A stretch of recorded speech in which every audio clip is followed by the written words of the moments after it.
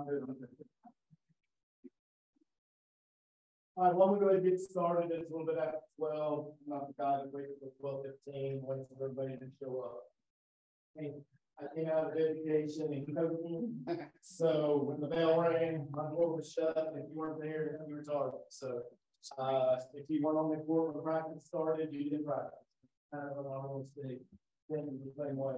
My name is Michael Oldham. This is my beautiful wife, Amy, over here to possibly check you in. We are the Oldham team.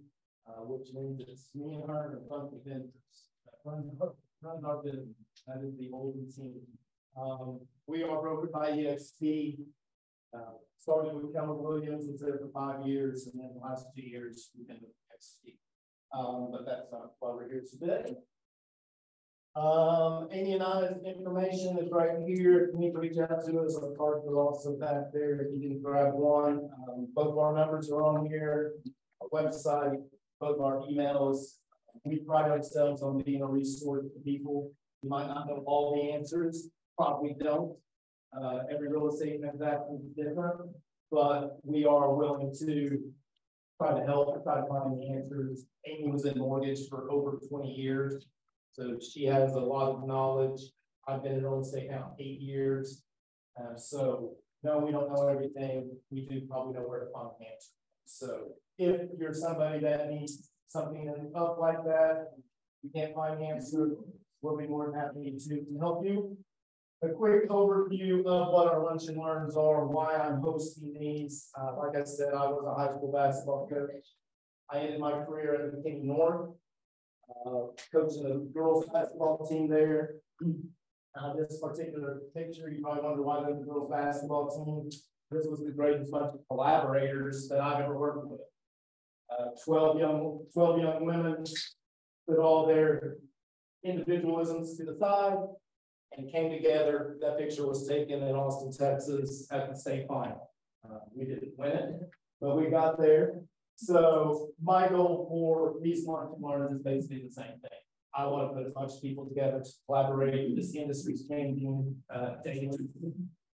It's changing quickly with the technology that's coming on. When the pandemic hit, it boosted everything probably 10 years into the future with technology. So I'm trying to stay on top of that. I'm trying to collaborate with other people that are looking to do the same things, that realizes it's changing and want to be in front of that. This lovely room is sponsored by Caddo Office Mortgage and Home Loans. Chris Madrid is our representative. Chris and I met. Basically, I said I've been in real estate for 8 years. Chris was one of the first people I met in the KW office, actually. He's helped mentor me. He's helped with most of our loans that we've done. I want to hit up here real quick, give a quick mortgage update because I think it's important to stay on top of these things for our clients. So I'm gonna let him take a few minutes. Awesome. So does anyone know if this is? Oh, okay, besides. Maybe. So it's a quarterback here. This is what we watch on a daily, hourly basis. Doesn't mean a whole lot other than green is good, red is bad, right? This was this morning, so we saw a little downturn in rates. So if you have someone that you work with, just make sure they what's going on from a market. So this is really our tool, and kind of tell us like, hey, if you have a client that's closing in a new closing in 6 days, 30 days, 15 days, we're going to kind of watch this, look at the trends, and see if we need to percentage fix now or things down the road. So this has really been super helpful. Rates right now, just on average, 30-year fix is up this week, right? We have another slide here. Yeah, so interest rates this week are up. On average, 30-year fix 6.54, 15-year 5.75, jumbo, FHA, VA are still sub 6%, which is great. Interest rates overall are headed down, just not in a straight line, right? We got a CPI report that came out today, and it wasn't as friendly to the markets as we were hoping, so that's why we've seen interest rates tick back up. But overall, rates are such a big thing right now, right? In November, we saw interest rates almost hit 8%. The market had like pretty much stalled out.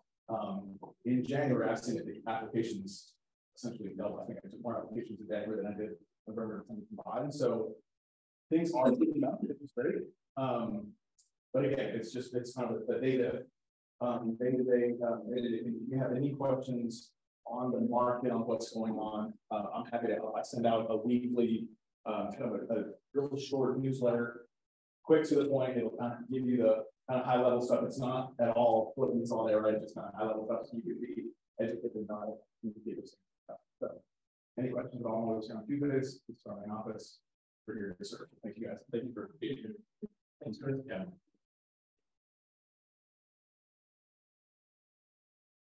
If you don't have a lender, if you're looking for one, if you just want to talk to somebody else, Chris is great. He watches the market just like a stockbroker watches the stock market. So he can basically tell you by the minute if this is the best time to lock and those types of things. Today's lunch sponsor is Capital Title. If you go ahead and bring forward and let them come up and talk to you real quick about the services they can offer. I've been using Capital Title in Brittany for a little over a year now. So come on. Thank you. Good. This is Brittany Fuller and I'm on the team. I'm going to tell you all about Capital Title, what sets it apart. I know you all know the title is, but I just want to tell you how we can help you grow and be different. So we want to be an extension of your business, and we want to help you save money. We want to help you save time. That's really loyalty, which is something we really would like to do. We want to earn it. We want to talk to you, sit down with you, learn about you, your business, and tell me what your business plan is. If you don't have a business plan, we'll make one. So if you want to let me know what your goal is, I can tell you how we can help you achieve it. Chris, great lenders, great business partners. If you don't have different business partners to help you pay for certain events, maybe you're trying to do buyer seminars, maybe you're trying to do client gifts, appreciation stuff. I'd love to sit down with you and talk to you about how we can help you do that. We can help create top buys, we can help create house buyers, we can help you with all your marketing and branding. So if you want to get together, I'd love to sit down and talk to you about that. We also have training rooms like this. So if you want to host a buyer seminar for your clients, or even networking thing, or something to help your downline, or anything that you're working on that supports your business, love to help you and see something that you're interested in and help you get there. Again, if you're not selling, we're not selling. We have postcards for you. So when you close with us, doesn't matter if you're on the buy or sell side, $56 for 100 postcards. We create it, we stamp it, we mail it, we farm it out, we send it. If you're interested in farming, we can help pull those farming lists. We have a guy named Joe Herrera who you actually hopefully soon. He teaches classes. You can do right now MLS Touch, Canva, Matrix, Remind. You're paying for Remind and Matrix as part of your Realtor dues, but no one actually teaches you how to use the programs. So I'd love to have someone sit down with you. He could do a Zoom. He could meet you out at one of our offices, or he can meet you here, whatever is better and closer to your location. Which is another amazing thing at Capital Title. We have 104 offices, whatever is the easiest location, Dallas, Plano, Frisco. You can always work with Brittany, she'll work the contract, just put whatever address of the office you'd like to close in with Brittany's information, and she can make sure to have you close anywhere. You can also drop off earnest money to Rockwall, and then they'll overnight it to Frisco. That way you're not driving all over the metroplex. We do want to save your time. Right now, market is changing. So we are targeting for local closings type of companies. Ours is not.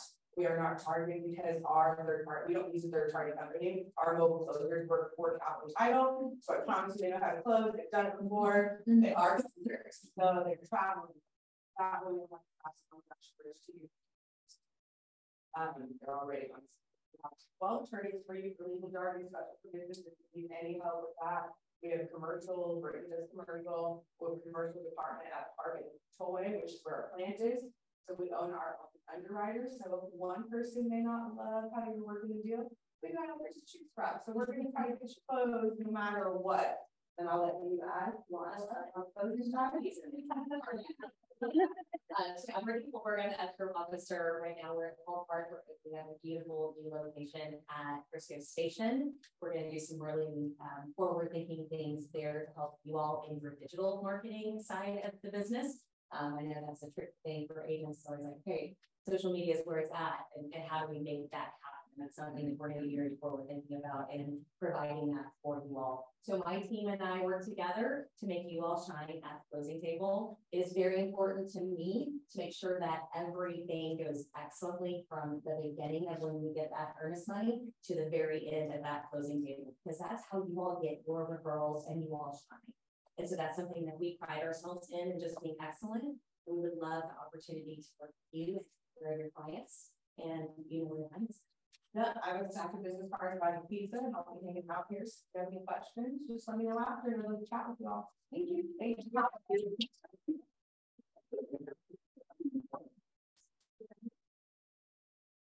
Real quick, Andrea Mitchell in here. I'll take it. Suddenly she appeared. All right.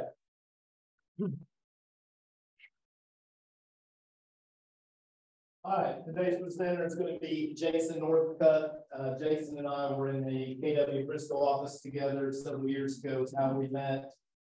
He's the founder and realtor at North Realty Group. He is brokered by EXP. He is what we call an icon agent. Do you want to explain that, Jason, or you want me to? If you don't know what an icon agent is, it means you've done a lot of business with EXP. The way EXP is brokered, you do pay a cap like most brokers, but once you do 20 transactions after that cap, they give you your cap back. So Jason earned his cap back and basically runs his business on a very small footprint financially. He's an Army veteran, he's a photographer, he's a broadcast journalist. You'll get the feeling from him when he comes up to talk, and he's obviously very educated in land. I'm very excited to have him here today. Amy and I go to him often when we have land deals to run questions by him. Maybe we think we know the answer, but in real estate, you don't need to think about anything. You need to know, right? So whenever you're talking to a client about a piece of land, you want to really know what you're talking about. So he's been a good reference for us. So I'm gonna let him come up and do his thing. How's everybody today? Good. All right, so I tell Michael after the day meeting that I very actually speak again.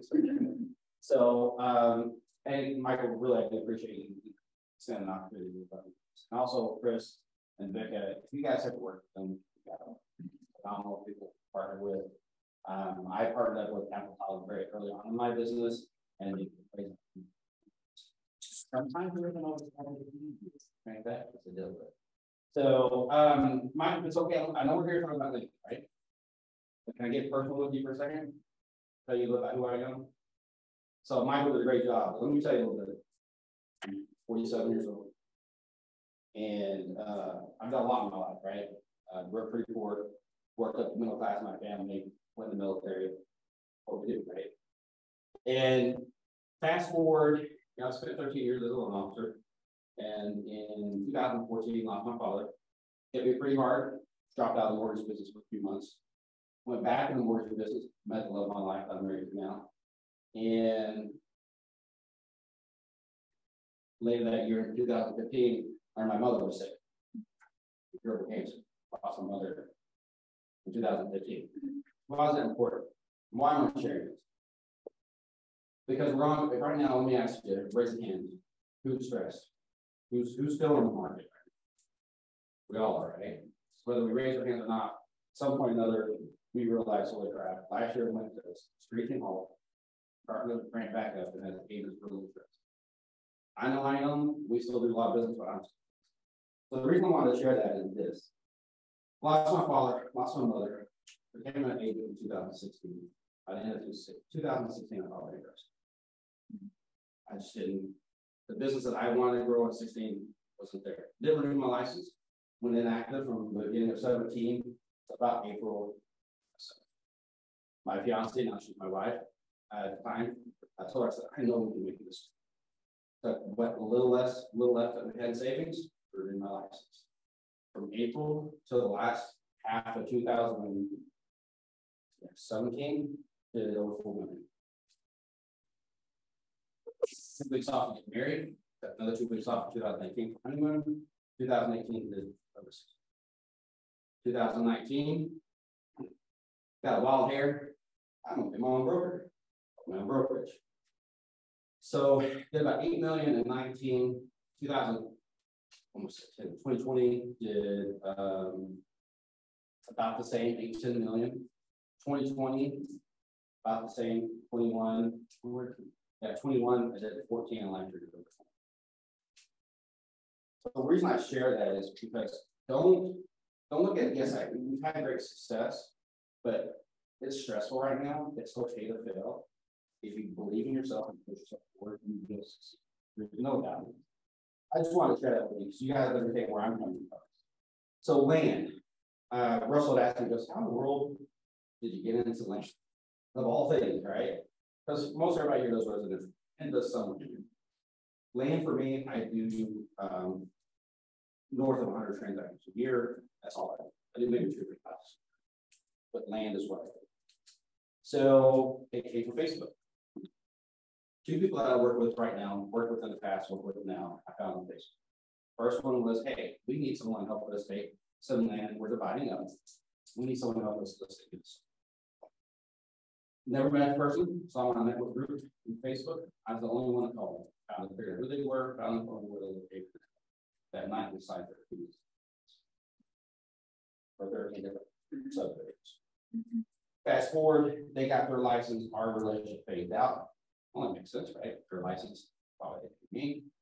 Well, about 2019, right when I opened my brokerage, somebody else faded. I need some help with that. A lot of people said, hey, call Jason. I reached out to him. Fast forward from 19 till now. So our relationship from 19 till now, we probably sold more than 300 pieces. I don't buy leads. The advertising that I do is usually to generate interest in our properties. I take those buyers and I just don't ever work with buyers. I don't have time of buyers. I just don't have that. So land, selling land. Who here thinks it's easy? Good answer. So I joke a lot of times. I actually, there we go. Land ain't easy, right? Okay, so it literally is not as easy as you think it is. So today I want to talk about some of the high overview of what we do to get land sold, kind of from the beginning to the end. And then of course I want this to be very interactive. Ask questions. Don't leave it alone with your thought, please. So let's talk land. So that's me. As I said, you know, I'll just explain it, it's easier. So there's, when you think of land, okay, first of all, when you think of land around here, you think of residential lots, right? So you think of 5 or 6. Well, you got to remember within land, there's different types of land. I'm going to go into all of them, but the main ones are areas like ag, rural, urban and transition. So first of all, ag does not mean the same thing as ag exemption. Ag exemption is the tax for what's going to be taxed for and identification. Agricultural land is land that's being farmed. Literally, they're making it. It's corn, cotton, cattle, whatever, turning it into that agriculture. Now, rural. Just look around us, right? Which leads into urban transition. What was once rural, prosperous land, and some of it is now moving into traditional residential or urban. But rural is usually can be used both for agricultural, or it could be 5 to 15 acres, it could be 100 acres. But it's predominantly not something that someone's out there making money on. That makes sense? Okay. So the other things we'll cover is I do market analysis, some of the pitfalls of land, and then some of the tools that we use. We are kind of covered ag land, rural, urban. Any questions on that? That's pretty self-explanatory to start.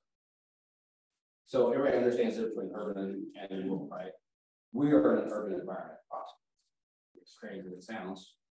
Prosperous, not rural. Think about 6 years ago, the only thing that we built out here was the subdivision right across the street. I think it was the only one on the larger lots. They were kind of the only ones really building across. And Mustang Lakes was being built out as well, but before the 14. Not 14. October, all the council is still kind of rural. Drinks not anymore. So, you know, we always make a joke, you know, all those things. So I understand why I do things because I understand what's so, but any questions on those? Any characteristics you want?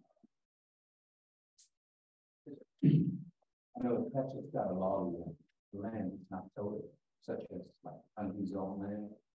You know, is this belong to one or to urban precision?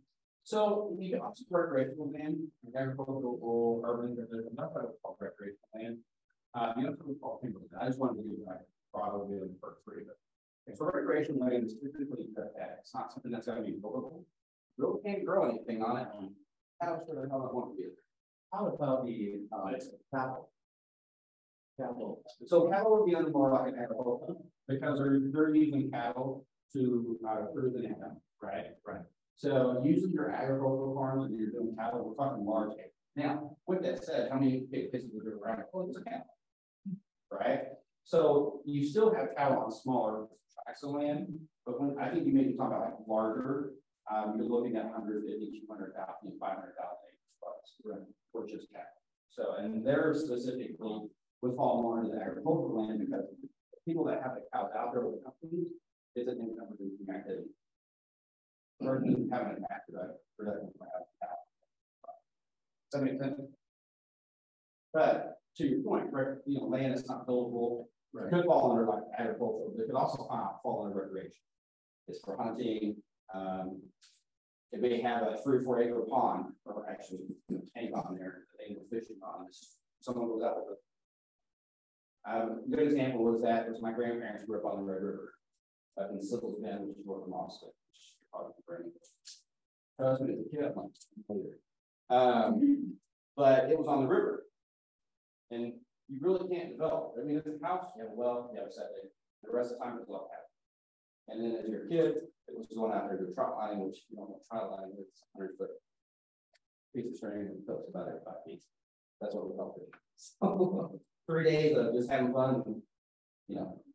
So does that make more sense though? Yeah, because I thought about starting so many questions. No, I want you to ask questions, please. Everybody, you know, this is my mind. Yeah. There's, you know, 10 years ago, church go through the retreat center. Yeah, some owners, but 500 acre land just for church come to the retreat. Yeah, and they do have building there. Does that belong to religious or it's not, or in you know, what do you call that? Same categories. So really what you mean, is that point really what I call agricultural land? Because we use, even though it's not commercial use, it's a commercial use. I mean, it's the church that's using it for, like, for example, we used to go to Camp Arrowhead down Livers. Every summer we spent a week out there. Same concept, huge amount of land, you have girls' dorms, boys' dorms, the tabernacle in the middle of the pool, on the grass church. Now we get less.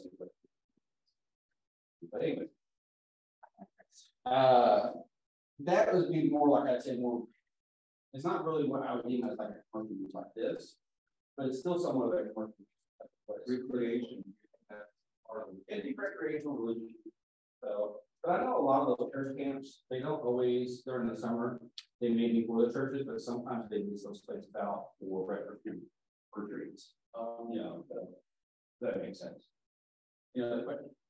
That's an example of the role of land. Well, it depends on the, so you have what's called a land capacity. So many acres, what can you use? So if you have 1 acre, you really don't have to have the cattle out. What an hour or 2. So it's going to be based on capacity. That makes sense. So you can literally go out and do what's called hobby farm. You can buy 15, 20, 30, 40 acres and turn a portion of hobby farm. It's the hobby, HOBBY. So you do a hobby farm. I'm from Texas, by the way, so I mean, sometimes I do kind of You know, now, side note, what I mean. Now, here north of 80 or something. Yeah, it's pretty cool with my last name state. So it's been a lot of time in Illinois. There's a joke between Illinois, there's north of 80, there's south of 2 different states. If you're not south of 80, like nothing but farmland, soy cows, and that's it. North of 80 is Chicago and everywhere. So but by the way, there's some chills here now. I haven't gone to it yet. I want it's not gonna be the same, but I am hoping for a good wet. Food. So hobby farms. So you can have a small amount of acres that's not considered an ag property. It's still rural, but you can still do income producing. So it could be cattle, it could be farms, it could be crops, it could be a good example, though that I would still say they're under an ag would be Maine, right here off of Custer. They do retreats and they have horses. And so they use a lot of veterans in, they do a lot of the operating for them. They help them with horses for being out in nature. So yes, they are agricultural, but you could say they're still kind of under that rural because they're not huge, large amount of things like now. Does that make sense? Yeah. So I was saying, so let's say a destination where that. Yeah. What about? So it could be very small.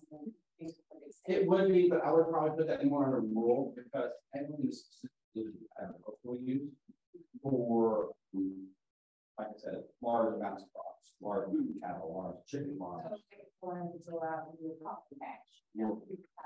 And probably I would identify that more rural property, even though it is income producing, it's not, you know, a year-round. But if she had horses on a property.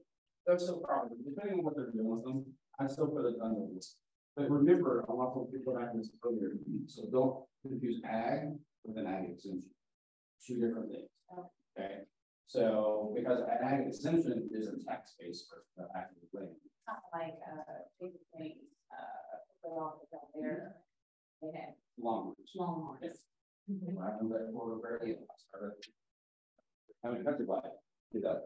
I make a country pride. Now, the great example of the transitional, again, I'll go back to like Prosper. Prosper was very rural ag. Anything north of 380 for a long time, outside of McKinney, and I lived in McKinney before it was. That was only 2 years. Just put that in back of your mind for a second. This would be rural and ag, mainly ag. Then it slowly went into a transitional phase of where I started building. Now they're massively, right? So you have Prosper that has a small footprint. Prosper down to the I say Prosper, not the city, but commercial residents of the Salina. They're pushing west Preston, right? So that's what I would call urban transition. They're going from that ag land, which is producing brick farms. Frisco's the last spot for brick farms, right? They went from an ag to rural. Now they're going to. That makes a little more sense. Mm-hmm. Okay.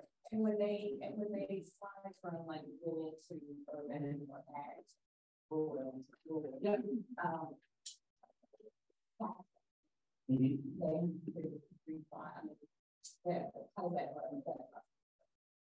Great question. So that's why I say you always want to keep the separation in mind, like exemption versus with ag and rural. So here's a great example. Texas passed a law years and years ago that in order to be ag exempt, you have to have 10 acres. Okay. Doesn't matter if it's ag land, rural, if it's you can have 10 acres in the middle of Oxford and still have an ag exemption tax. Now, one for a ranch in it. A ranch, not ranch. That's what it's out. Ranch. I told you Oxford, Texas. I know when I was going to broadcast in Baltimore. And my teacher looked at me and said, any word without having any sort of flying. And so they always made fun of me. So I have so I'm part of the first class of law. Well, hey, I'm doing Jason. It's your accent. What was the question? Ag exempt. Sorry, I got sidetracked. Oldham County, you can do 5 acres. Most people don't know that. There's only a handful of counties that allow it. Oldham, Austin, and there's like 2 others. So how do you do that? Something less than 10 acres. Tax exemption in Oldham County, you can do it out of 5 acres. Now, caveat to that.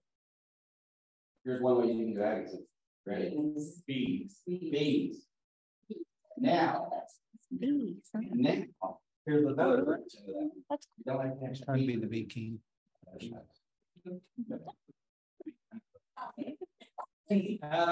So I have to go back and look at it. I have to go back and look at it again in a while. Yeah, but it's based on how much land you did, so many times per. I want to say 5 acres. I think it could be wrong. There you go. So you know what I mean, right? So you have to look at. So that's why I say don't. I want to go back so myself. But when you think of ag, rural, urban, don't think ag. Those are just specific facts. And then it's changing so much in the landscape. Like I have been seeing a line on 4th Street. It's in the county of 10. And it's right next to there's a house on it that's abandoned. Okay. And there's a whole development, but it's zoned ag. And you not it's like the house you're not allowed to build a house in there again. So is that for planning zone in Salina, or is that just because that's ag? No, it's for planning zone for Salina. It's part of but it's next county, right? Right. But it's part, it has to align, whatever's built there has to align with the Collin County outer overlay. That's the sale class 3 times. Exactly. Yeah. Moving forward. Okay. Because they're right away. For future. For future. And then there's I think a lot of is the landscape is changing as much as it is.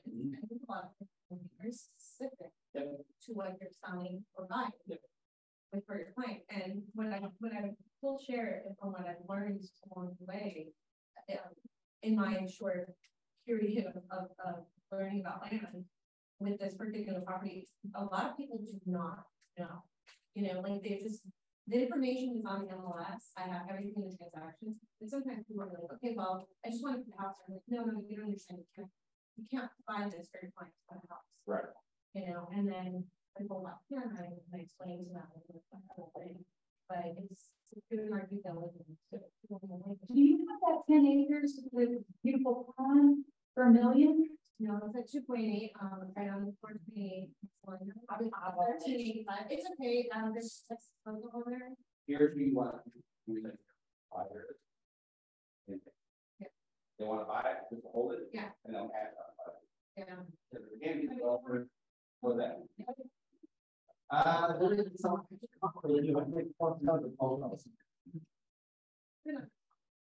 now there's there's just a lot of things you can put on there, but there's a lot of things not. You know, and it can't just be where you know, and the city wants to keep the integrity of whatever is going through. Makes sense. We'll talk a little more about that when I get to Pitfalls. Specifically, like adding land and it's mine.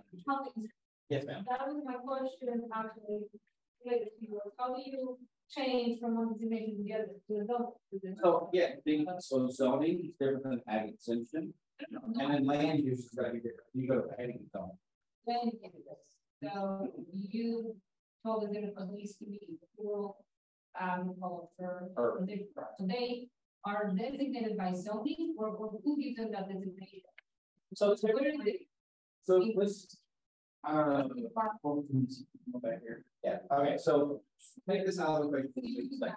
When you talk about ag and rural, okay. Typically, these are county, never in the city. But typically, never in the city. Okay. So then, what ends up happening for zoning is the city takes it into through ETJ and brings that into the city limits. And then they have planning and zoning, and that was pretty static. Now, with that said, again, take this out of the equation for a second. You can have ag land that was specifically, you know, the farm person. That was what we call the ag land here in Frisco. You would take that into the limits, you go planning and zoning, you know, and it's a very, it's not quick, it is not simple. To get from that type of zoning. So when you're in the county and you're trying to change, you're not so much going to change the zoning in the county, it's not zoning laws, right? In the county.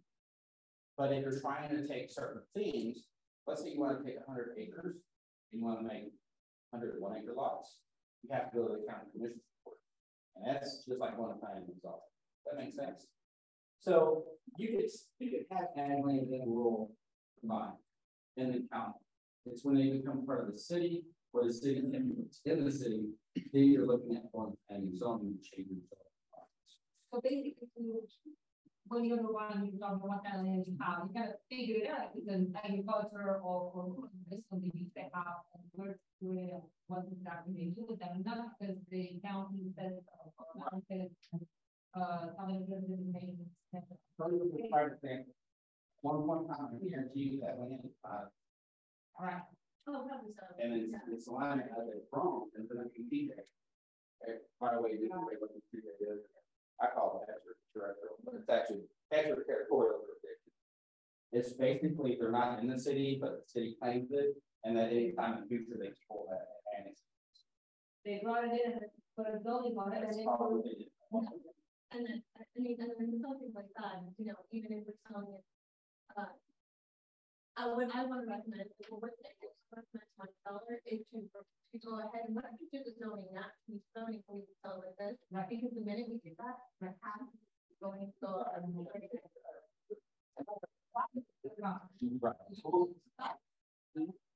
cover that as well. Yeah, okay. Yeah, that's what happens with a lot of other people live there for 20, 30 years and we're not part of the city. City came in, put a on them, and then they can change that and kind of. And I'll cover you kind of touch on what's the use of that property. When we look at how we sell land from A to Z, I'll cover that. So market analysis, right? So who here does team? Probably right. So if you're in my farm, how you do the team? Very, I'm not saying the teammates are easy, but you have comparables, right? Land, absolutely. So land isn't sitting there going, well, I have 5 acres here, I need to buy another 5 acres. So when we do our CMAs, first thing we do is what's the highest and best? What are we using this? Right? So when we're looking at taking 180 acres, we're taking that down to 20 acre tracts. We're going to look at other 3 acre tracts, made similar situation, newer subdivisions. Typically, we start at 180 days, 1 to 3 miles out, and then we look for similar characteristics. That's our starting base. 9 times out of 10, I'll go 5 miles out. And you're just not going to wait us. I'll go up to 5 miles out, and up to a year. Some appraisers that I've worked with, I've actually, so we do get a lot of calls because we do so much land. We have appraisers calling, hey, what did this sell for? Some characteristics. I've built that article.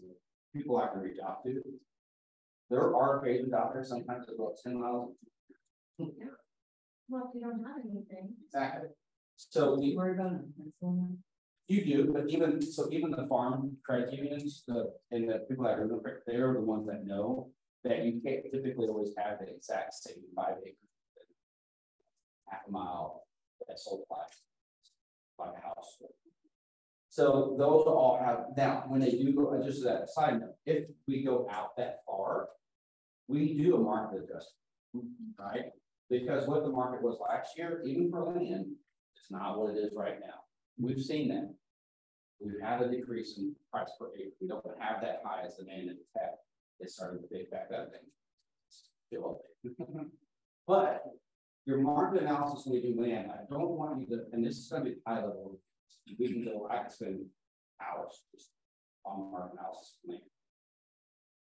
Take it out of your head that you have to have something that's close and sublinested. Okay, you can go out. Try not to. So we all know the closest and most comparable to any property is always going to be your best value. Doesn't matter if it's land, doesn't matter if it's a house. We know that, right? Oh, yeah. But, you know, fine. But then we also take things into account. And this goes in our pitfalls I'll talk about here in a minute. Is we also want to look for similar characteristics to that land.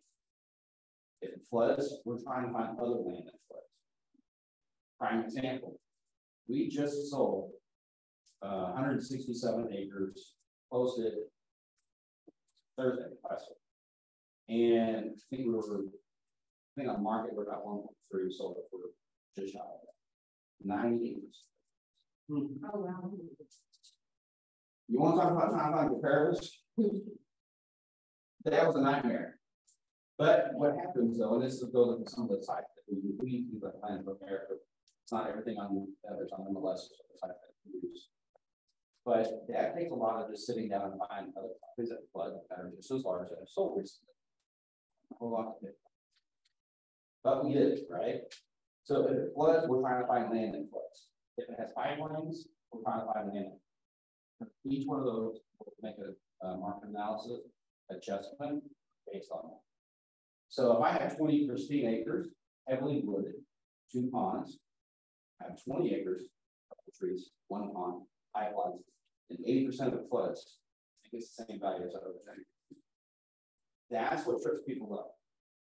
That alone, when I have people call me, and we've had this discussion on the problems. That alone changes the whole ball.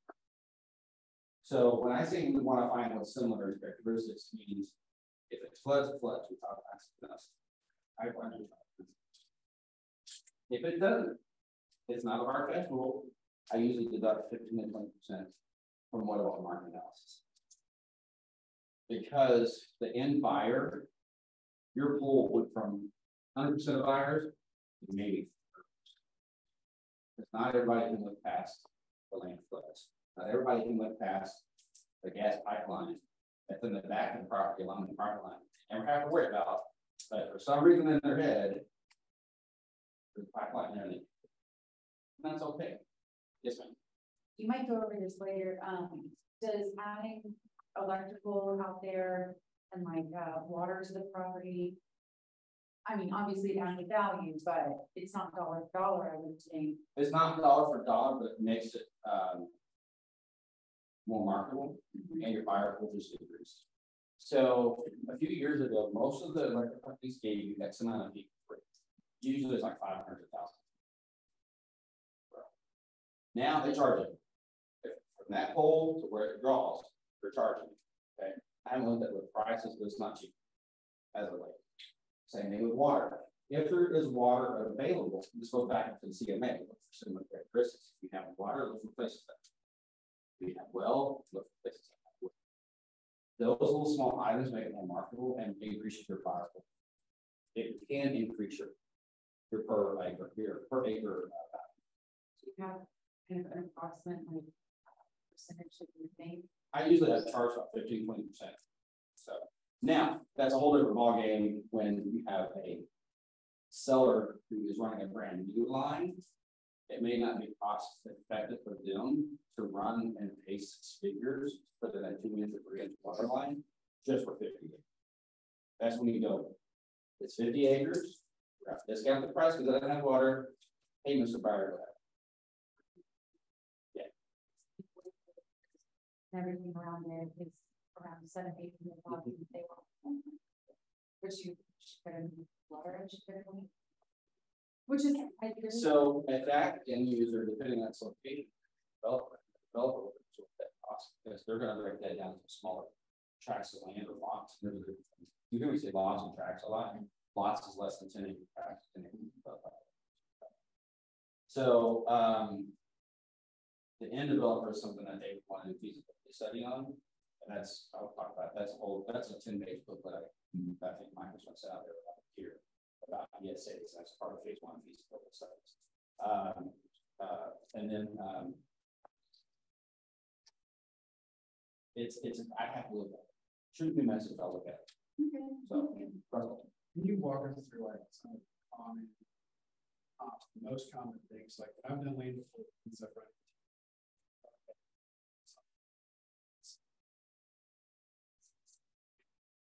two areas and well under 3 miles and half of where we have got all good.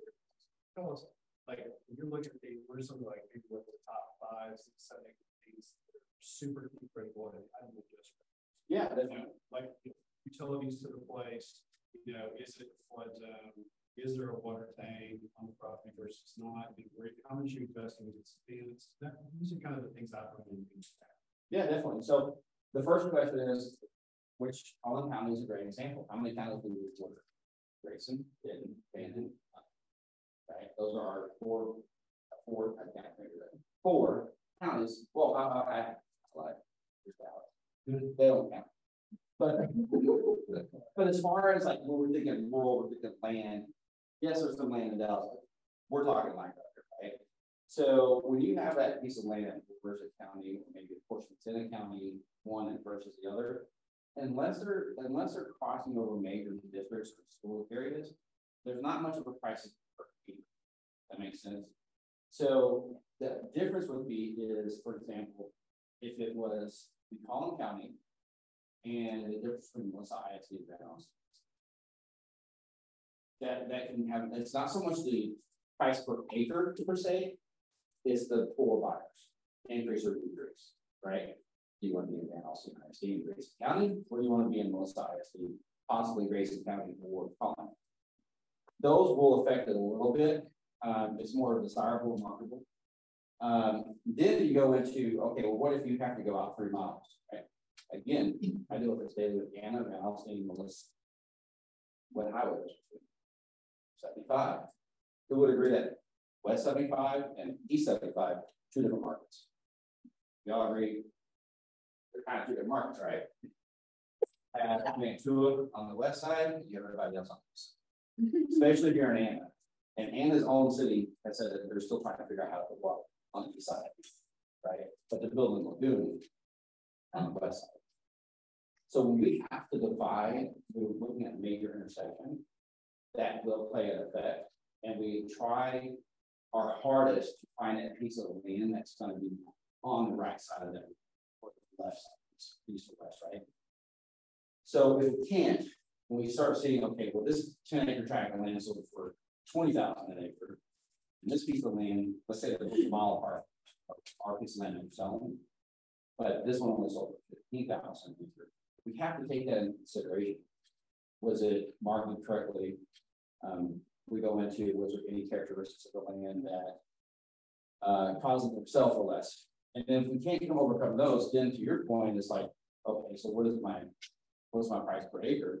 Because I'm on this side of 75, but I have this comparable over here, half a mile away, it sold 60 days ago for $5,000 more per acre. That's called a crap shoot. When I have some of those, I will price them in, because at that point it's a desirability. Someone really wanted to be on that side versus this side. And I hate to use that as a left or right or east or west, but that's how it is. Okay? When it comes down to 75, does that kind of make sense? So when you go out, you have to look at, you don't want to cross any major intersections. You don't want to go into different cities, if at all possible. Because each city is going to have its own characteristics as far as the land goes. Now, when we're talking cities, we're talking rural cities. We're talking, oh gosh, minus one blank. Right, Tom B, Bell, Savoy, Hector, Parts of Trenton. What was that? Telephone. Yeah, I call it telephone, but this thing. I just, because I love people from telephone, I get that's the name. I'm like, yeah, whatever. But so, you know, those are the cities what I mean, right?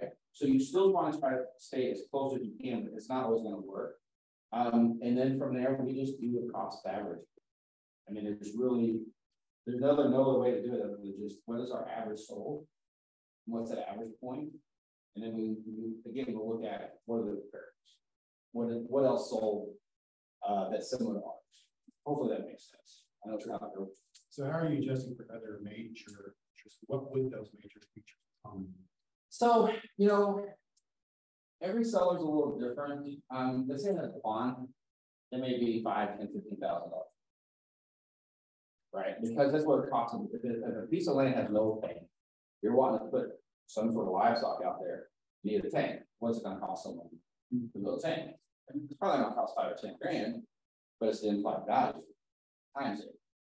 They don't have to do it. So I've seen anywhere between 5,000 and 10,000 on a pond. A tank that's huge, 1, 2, 3, 4, 5 acres. Obviously, then we look at that's a whole different ballgame because if we're selling 40 acres, 10 of that's on that there's a usability, but we do give a value. Not everybody's going to see its beauty, right? They're going to go, oh my god, the snakes, the birds, the bugs. Oh no, we go often. If you're worried about that, Get the condo, live across. But even now, I mean, we live not too far from here, and I'll walk out my backyard and still here. And I live in, I mean, literally straight down property. We'll walk outside. So we're not here. Behind us. So we're in Robinson Ridge, so which is Robinson Lake Forest and Custer. And so where we're at on Bloomdale, Highland Lakes is putting 400 home development right behind us. Yeah, there was nothing but land between there and that they're expanding all over. So okay, and then the soils. That's all soil. So anyway, does that make sense though? And you and I still want to sit down with you and go more stuff. Right? It's easier to show than it is to tell. Okay. What other questions do you have on the market analysis? These are great questions, by the way. What I'm about to show you what the express crap. How much value do you put in functionality of the lot shape? Oh, the what? The lot shape. Depends on what's built. Great example would be if it's a ledge and you can build on the front side, maybe 5 or 10% less. If it's a really weird shape, which I've had those where it's like this, and then the back end like this. Like this line, you're like,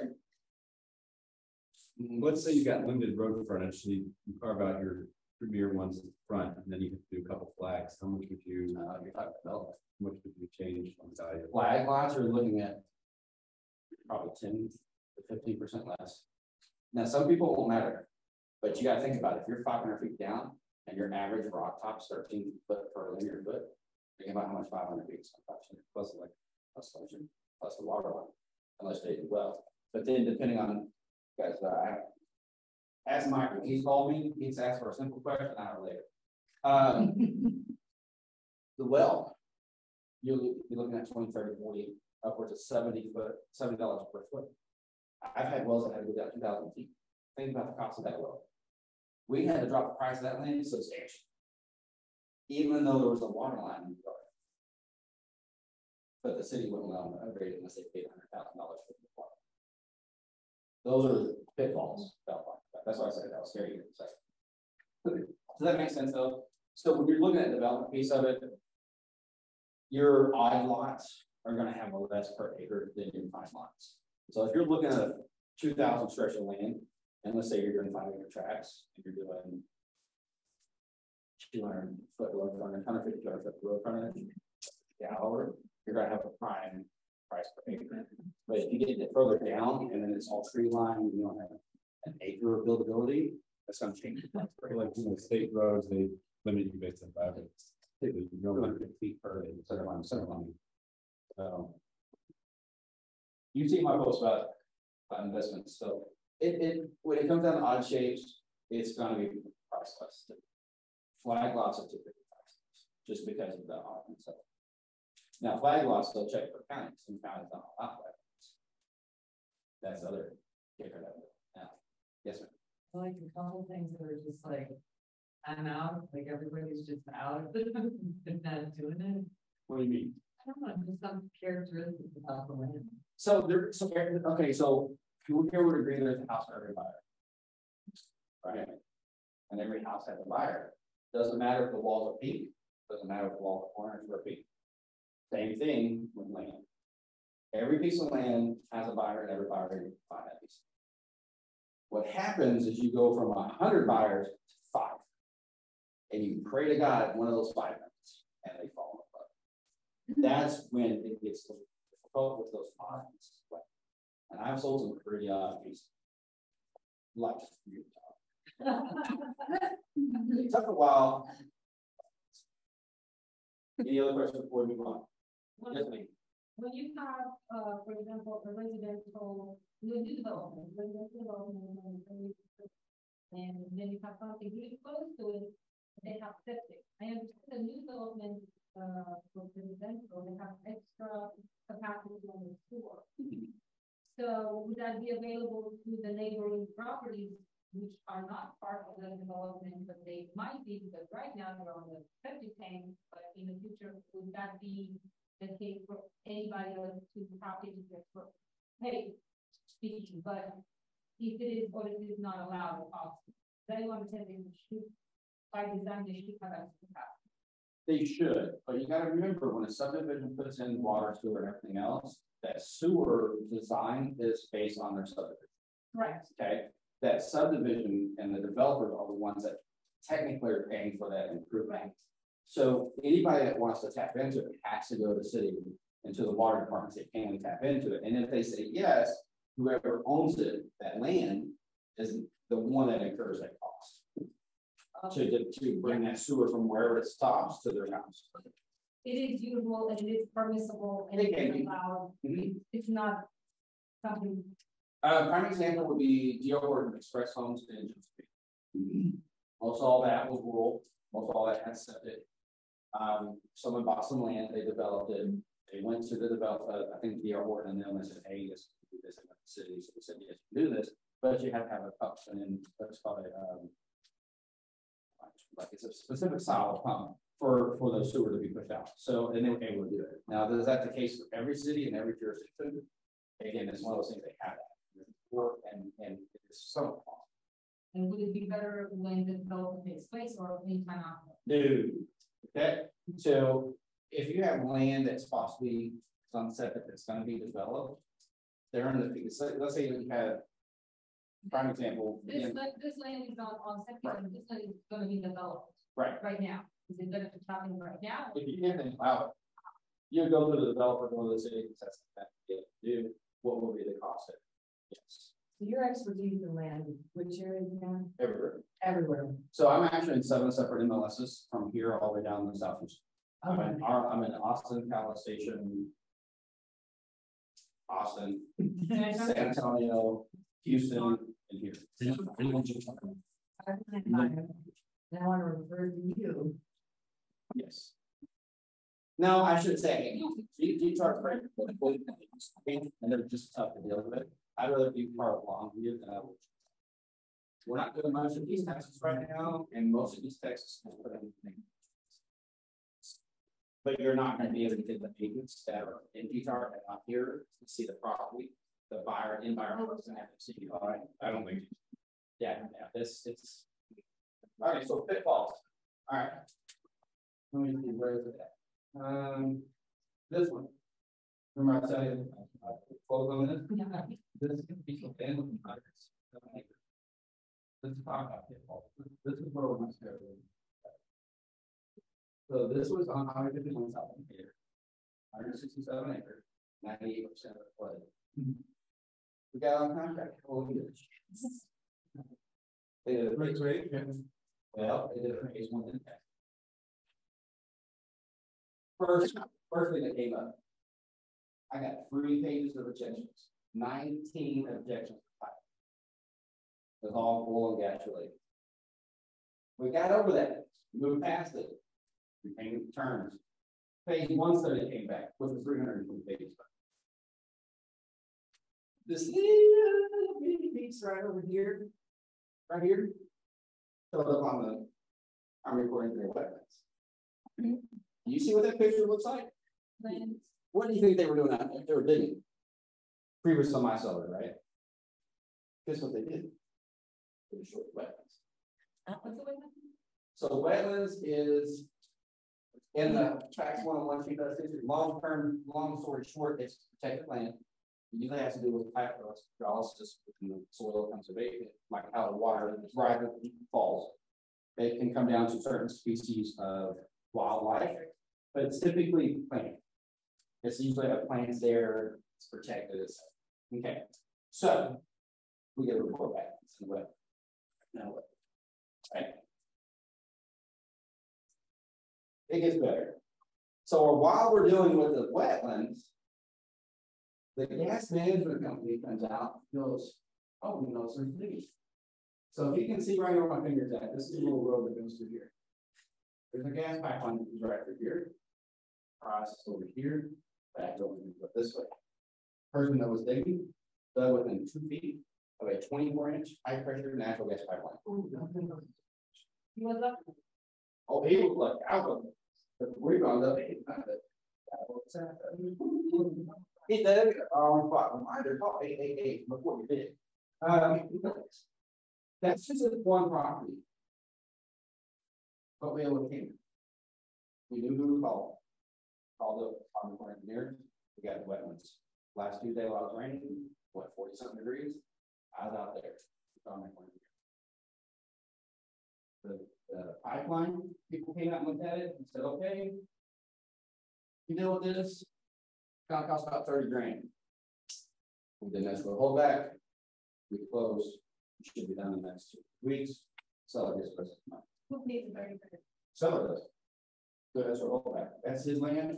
He damaged it. He's not responsible. So if you're under contract already, you're like that goes on. Yeah. Okay, so I came up there and like, no, it's on this one, we got right? Okay, so there's that one. Oh, so that close. Yes, ma'am. They stopped the construction in San Antonio with big highway bypass. What spite or something. Oh, I'm getting there. I'm getting there.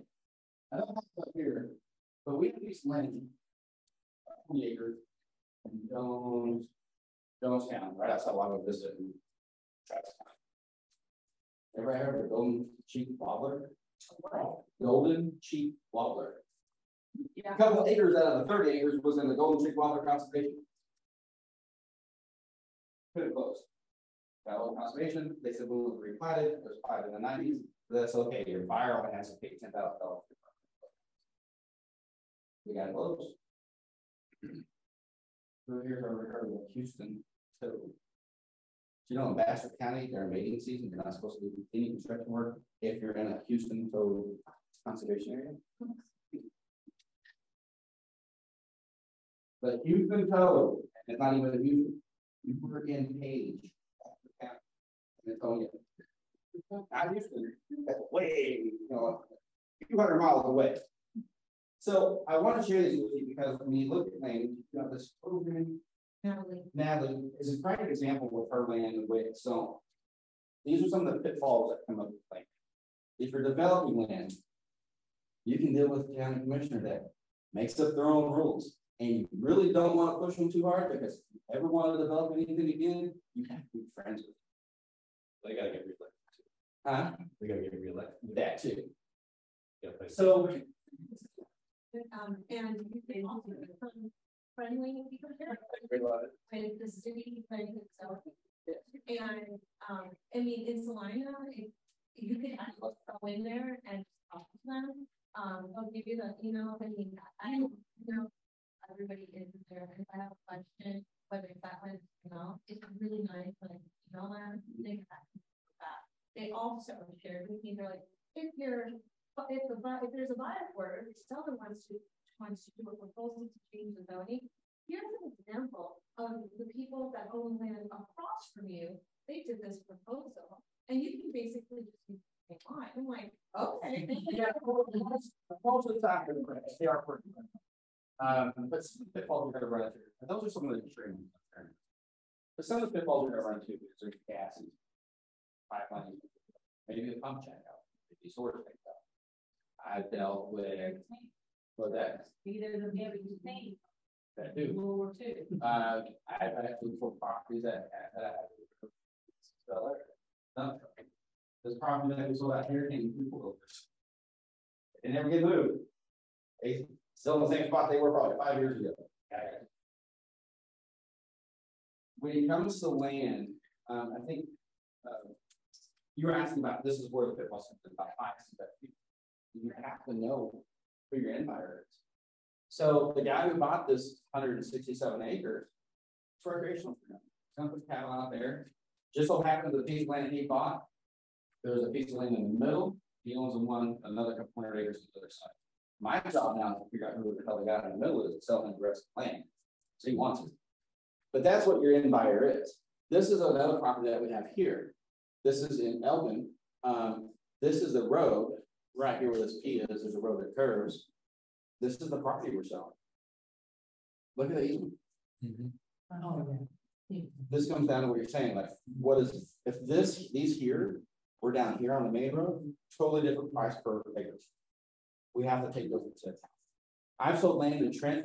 Now it's not this one, but I'll give you an example. This was 50 acres here, 30 acres on top. No prescribing. Landlocked, right? That's where it comes down to knowing where to look. This is going more on my usual of it. I don't want to go too deep into it, but I had to go out and find all those records. I can find out in 1973. On this way back then, it was called prescriptive easement. Basically, wherever the hell you want to get your land.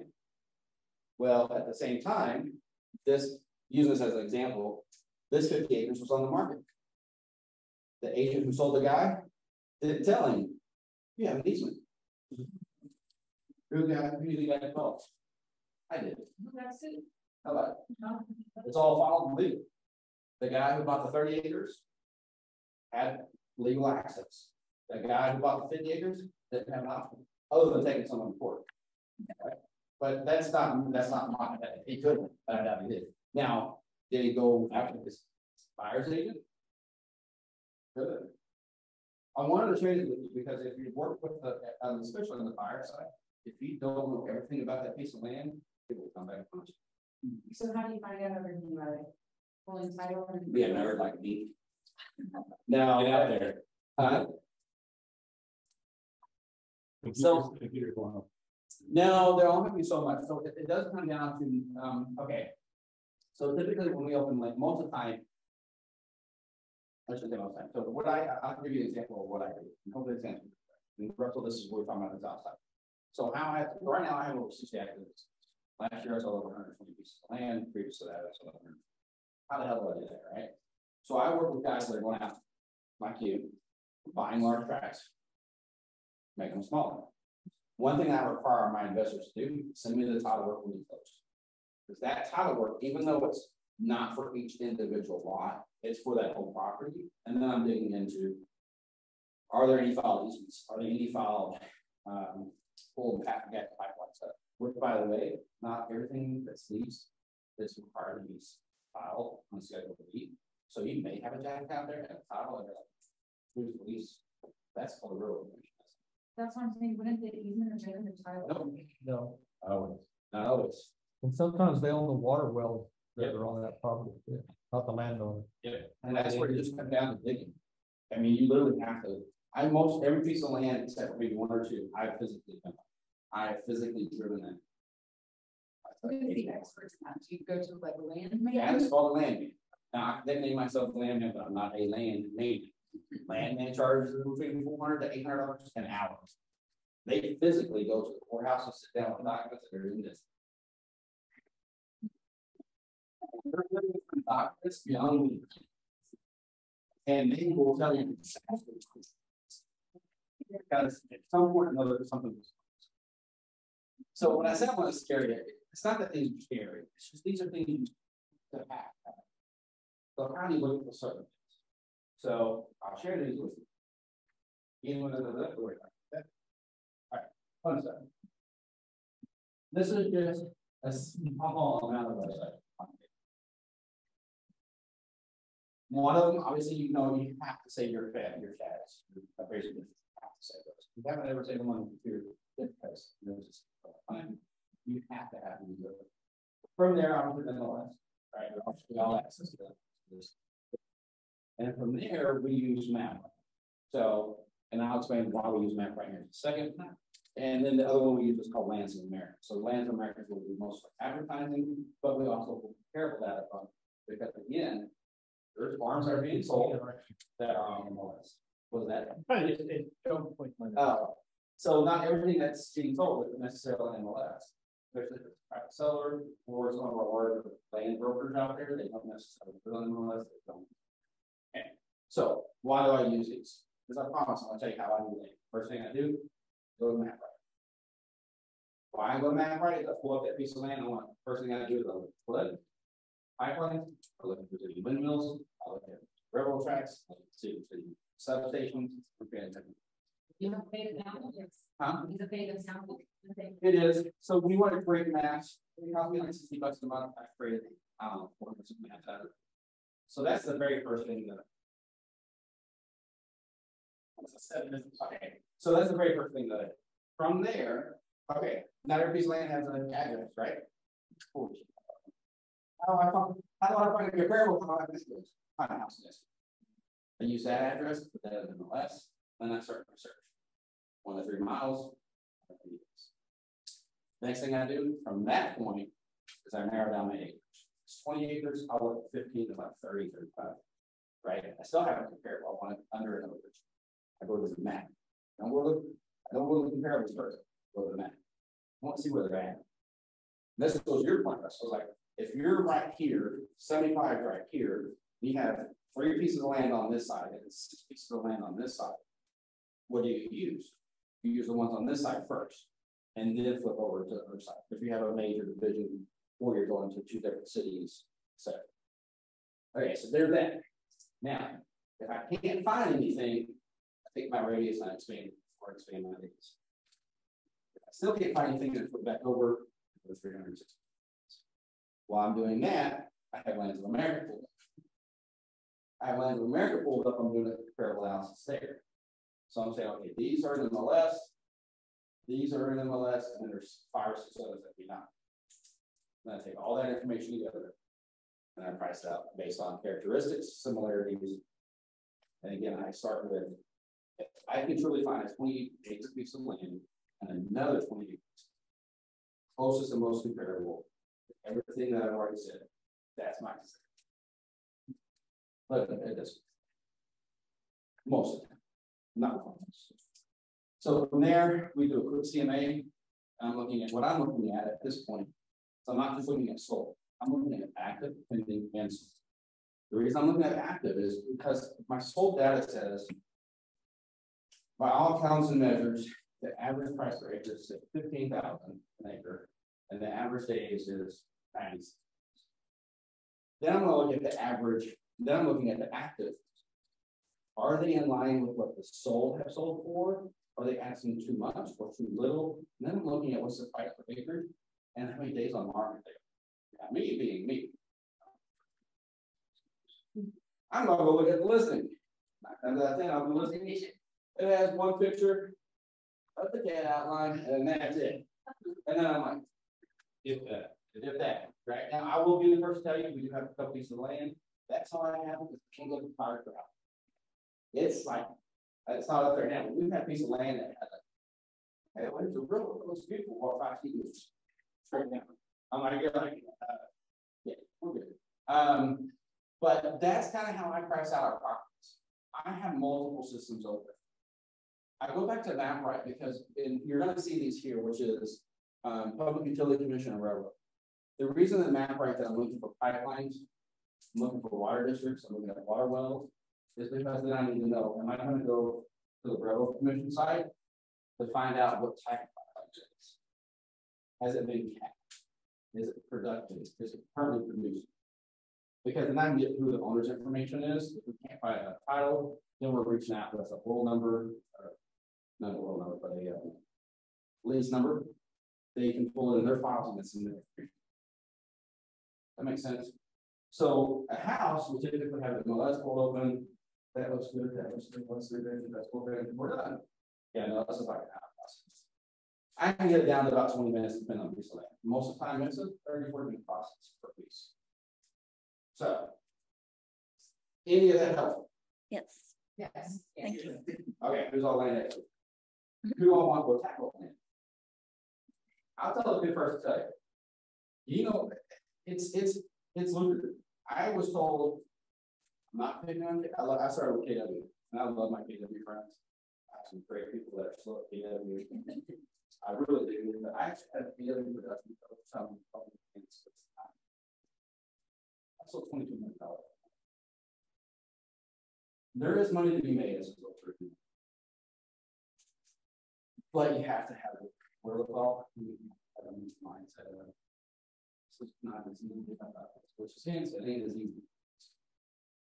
Hey Jason, you have to pick whether, hey, I'm gonna do lands and really dive into that and focus 50%, 75% of my time, or residential.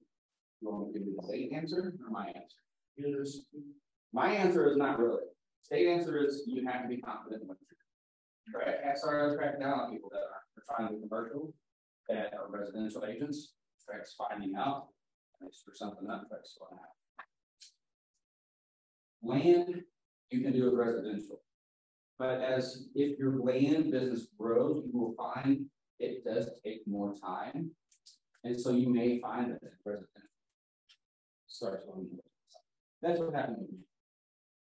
I mean, we just listed a house in Melissa, contract for 3 days, multiple offers, but those are one-offs. Those are people that call me, or in this particular case, the court called me and said, you got to let mediate. What's devil's fun? If you want to start now to land, have no connection, nobody on Facebook, how would we start? But you have all the knowledge you have it. Just don't have the connection, and you just don't have the referrals. Where would you go to start doing that? Where's the at? Right here. I guess you could. When they want, you want to go to the tax review. When they want, if you go on the Realty and find out who doesn't live here, who owns that land, and then go to them. Have you ever thought about capitalizing on the current market and liquidating that when you have a property? That's one first step. So then go on to more trust. No matter. You still get the address. Even on a trust, you're going to have that property. All amounts essentially for tax purposes, right? Now, something that I've done with investors in the past, I haven't done much now, is someone wants to buy a piece of land, I will actually have an investor sign the contract with my office. That's on the letter. This no yes, it's actually I have a buyer wants to buy it. Probably. We've actually sold pieces of land. There's multitude of ways to get into business. You just have to do it. And little secret. Who's your last name? Friends. Well, to your friend. Hang around. So in 2017, while I was building my land business, I started calling expired just land. Not residential, not commercial, just land. And I probably picked up a couple of land deals every single month. One of my best months was 14 expired. One of those was 8 pieces of back. So there's, the first step is if you don't want to expire, for example, get with Vacant and her Joe, name, to learn things like Remind. How will you remind the farm? Right? How will get in there and say, okay, I want to find my out of county, out of area non-resident owners of this land and see if they want to have it in the next market. Hell, Salina, Prosper, most of Benton County. I stay the hell away from Gunter because they would be water. Hey, they were made the news announcement. Hey, you got 4 days left of water. Don't drink anything. Russell Collins. I'll look at Hal. I would look at outskirts of Anna. I would look at Whitewright. I look at Tom Bean, even though they're difficult right now, but looking at county. And I would just start calling vacant landowners. It's not sending them letters. We're growing. Right now is a hell of the best time to liquidate that land. And Facebook. Get into the DFW investigators. There's tons of them out there. Pay attention, look at them. Investors are hard to work with, but once you understand how investors work, this is why I love working with you, because it comes down to this. 2 plus 2 equals 4. If you give me $4, yes. Yeah. That's obviously we want to make more $4, but at the end of the day, it's all mine. Does that answer your question? Yes. Another question, can you go a little bit over the Oh, yeah. Okay. Deed restrictions. Who look at these? That will ever. No. So, okay. So I just want to kind of see change that. You know, what people think about or know of deed restrictions. First of all, zoning, deed restrictions, 2 different things. Okay. First thing I'll always get from somebody, this is every time I have a tenant. What's the zoning vertical 300? Oh, what the deed? There aren't. So deed restrictions will, there's a couple different ways. There's perpetual, meaning it will always run with the land, meaning no matter what, that deed restriction is always there, no matter what. Then there's deed restrictions that are set for time, 5 years or 10, or 15 or 20. At the end of that expiration date, they either expire altogether, but sometimes they'll have what's called automatic renewal for another 10 or 15 years. So deed restrictions vary from piece of property to piece of property. They can be as simple as no trash, no refuse, no commercial use, and no debris. Simple as that. No hogs. No what? Hogs. Now, I've seen some that no llamas, hogs. Limited to 5 chickens. You know, then there's people that sit there. And this is one I always love when I have developers that put these restrictions on buildings. 1,500 square foot minimum, 25% masonry. But they don't define what masonry is. Do you know what party siding is? It's masonry product. It technically falls within masonry because it's a masonry product. So usually when we see those with developers, we go back from the hey, if we finally see deed restrictions, what do you mean by masonry? Oh, we're talking about bricks, stone, stuff like that. So you need to fit the restrictions, talk to your attorney because you're opening yourself up for whoever wants to talk about masonry. Right. So, but deed restrictions, they just vary from piece to piece. They vary from in length. Do you put deed restrictions on yours? Just build, size? Well, depends on the property, but generally that no shot card. The most you always see is just that. If you don't, then right. Now, I will say this, even with deed restrictions, once you're out, meaning you're no longer a majority shareholder, or anything you can do. You're going what? Deed restrictions. There's no enforcement. The only people that can enforce them are your neighbors. It means the neighbors have to be together if you court. And then the court has to decide if you violate those deeds. And if they decide that you violated those deed restrictions, imagine this is the court order saying you violated it, they send it to the sheriff. Say this is another big pile of paper. There it goes right here. Pretty much. That's what an attorney told me. And it's not that deed restrictions aren't important because they are, but there is no governing HOA to dictate how the deed restrictions are. Hopefully whoever buys them abides by them because they're spending 50, 60, 70, 80, $100,000. And in some cases, $400,000 for a piece of land to build a house on. So you can imagine someone spending that amount of money, you want everybody else out there, they're going to do that's good. Our cases, either your own, see, wash machines, or pot plant, and a subdivision that had the restrictions.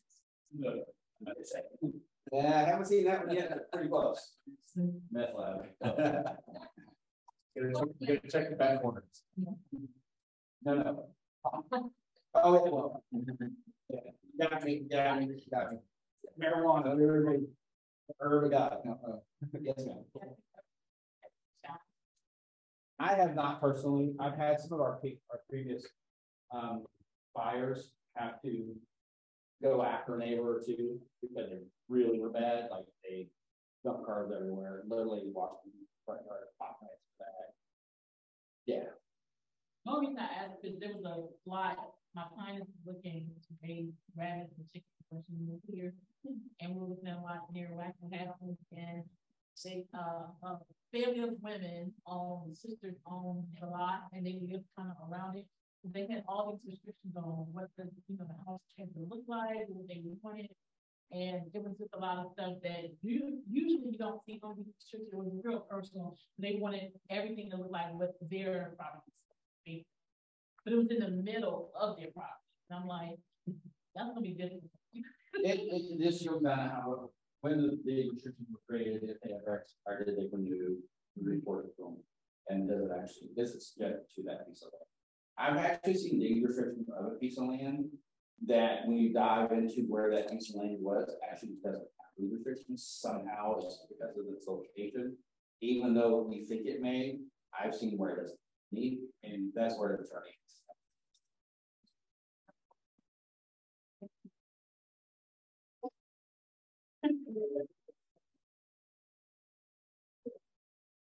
Have one more person, more than mine, how to find the problem,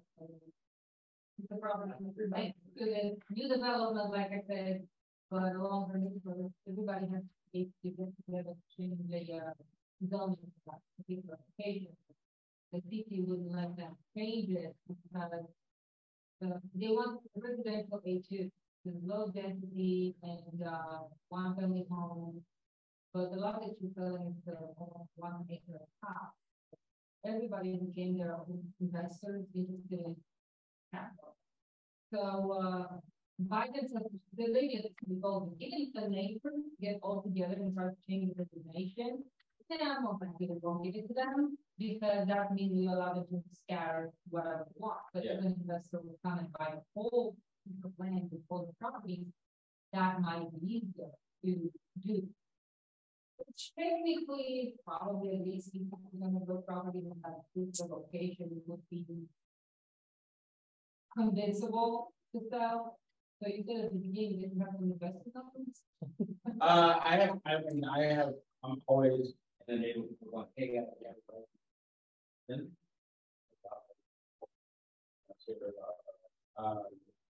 If the city's being difficult with rezoning, Not that you're not planning my clients to be done, but in the idea, somebody would like to, even sometimes those investors in land, especially, they have to buy it away for 5 years. we have one right now that's 500. They just wait for a while until, so this particular location probably has to be bought by least until they're acquired. They're not really bought. That's a tough one without seeing it. I would say send it over, call me on it, about it. I